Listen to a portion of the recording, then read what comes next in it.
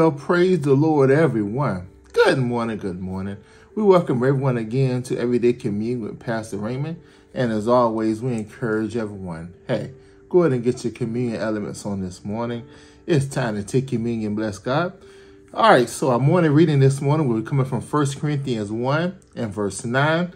But on this week, we know we're discussing developing your trust in the Lord, all right? We saw yesterday, we said one thing you must do if you're going to avoid burnout in your life in these last days is you must develop your trust in God.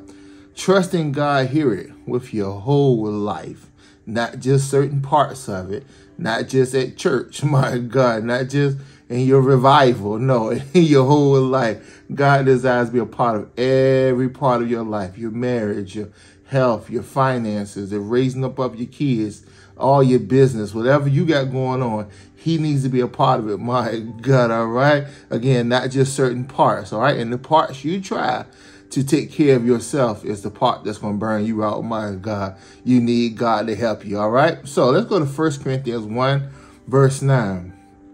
It says, God is faithful. This is the Amplified. God is faithful. He's reliable. He's trustworthy, and therefore ever true to his promise, and he can be depended on, my Lord. By him you were called into companionship and participation with his Son, Jesus Christ, our Lord, okay? Now listen to me now. If you're going to develop your trust in the Lord, you must know the character of the Lord. Why? Because you're going to always struggle to trust someone you don't know. My God, if you don't know him, it's going to be hard to trust somebody you don't know, my God, all right? But here it says that God is here. He's faithful, he's reliable, he's trustworthy, and therefore ever true to his promise, and you can depend on him. But here's the thing, you got to know it. All right, so this comes through getting to know him. It comes through spending time with him, learning his character, learning his nature. My Lord, letting him love on you. My God, having experiences with that love, all right? For those who have walked with the Lord for any amount of time, we can all testify that God is faithful, that he is reliable, that he is trustworthy, and you can depend on him, my God. And if you don't know him, my Lord, I encourage you on this morning, get to know him, my Lord, and you will find out that he is fully his trustworthy. God is trustworthy. You can place your trust in him and not be disappointed, not be let down, my God. You can depend on the Lord. Amen. Amen. So I encourage you on this morning, get to know him, my God. Spend time with him. Learn his character. Learn his nature.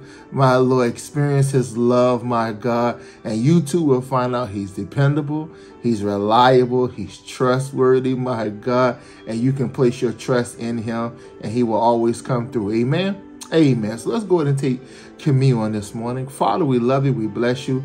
We praise you, Father. We thank you for this new day and another opportunity given unto us to come before your table to commune with you and with one another. And Father, for that, we say thank you this morning. And we love you, Father. We take the bread right now, which represents the body of our Lord and Savior, Jesus Christ. Lord Jesus, we do this in remembrance of you, thanking you for all you've done for us. Everything you did, Lord Jesus, was for us. You was made sin for us, that we might be made the righteousness of God. You bore all of our sicknesses, carried all of our diseases. The chastisement for our peace and our complete wholeness was upon you. And with and by your stripes we were healed. Therefore we are healed, and we're healed right now from the crown of our heads to the soles of our feet. We say thank you, Lord Jesus, for all you've done. We do this in remembrance of you. We discern your body right now. We take the bread, we eat all of it.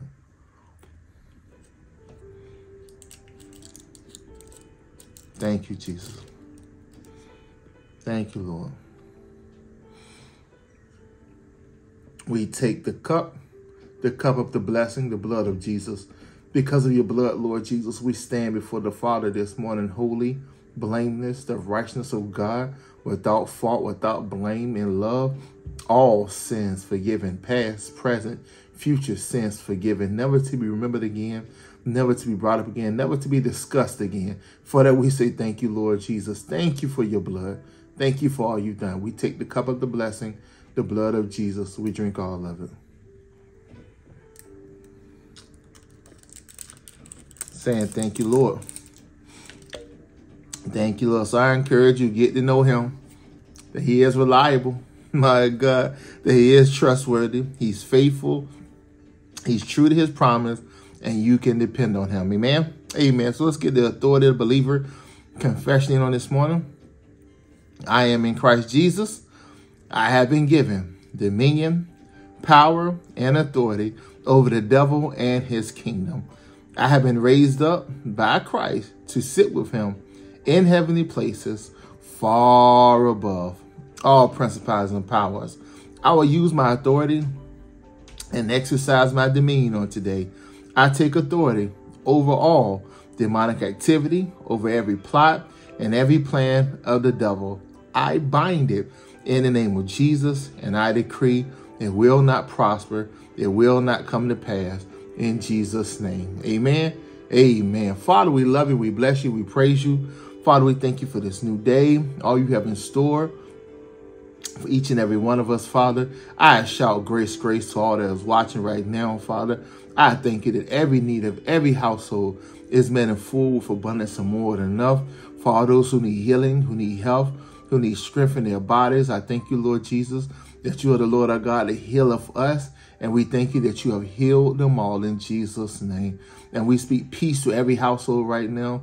We bind the spirit of strife and division and confusion. And we lose unity and oneness. Everybody working together, flowing together in the name of Jesus. Hey, God bless you guys. Thank you guys for joining us this morning for Everyday Communion. And we pray each and every one of you have a great day, a blessed day in God's presence. Amen. Amen. Love you guys.